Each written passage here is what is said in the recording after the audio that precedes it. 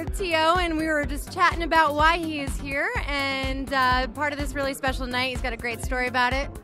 Yeah, so I'm friends with Kai Nygard. So my involvement here and how I got involved with this event is our relationship, obviously stemming, no pun intended, from stem cell research. So I had an injury to my left ACL back in 2011, so probably like 3 to 4 months into my rehab process, he reached out to me and asked me if I knew anything about stem cell research. And actually, I had talked to some people with my team as far as my rehab process was concerned, and I had already kind of started investigating really if that would help me out. And so they had told me that, yeah, it would. And so when Kai, came to me about the opportunity to go over to Korea to have the procedure administered, I kind of looked into it and really talked to some people that were more knowledgeable about the process than I was. And so I went over there, got the procedure done, and again, I started to feel, the results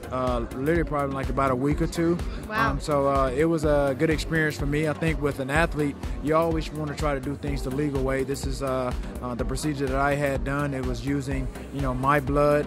So, that's something that I've always been interested in and really trying to really kind of, take my talents and my skill level to another level. Well, I thank you so much for your time, and I have one crazy question to ask you at the end. Sure. What's the crazy question? I hope I have a crazy answer for you. Oh, it's not that crazy a question. Pizza or Chinese food? Pizza.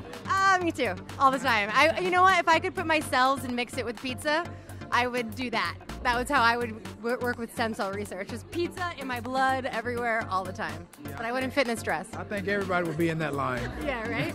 Well, Thank you so much. Absolutely. Have a wonderful night. And thank you to all of our viewers out at Choice TV.